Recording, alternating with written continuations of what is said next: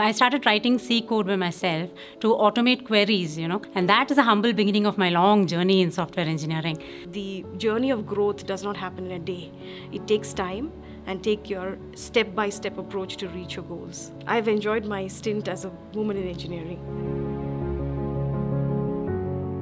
Throughout my journey in college, there has been good representation from women, around 20–30%.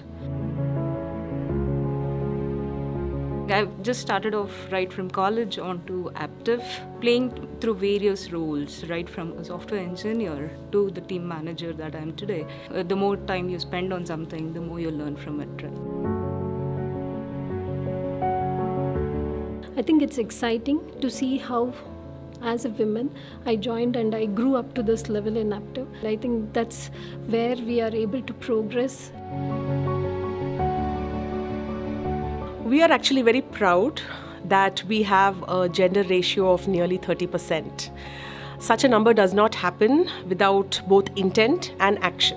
Aptiv has been very intentional in growing our women talent. This is something we are laser focused on across the globe.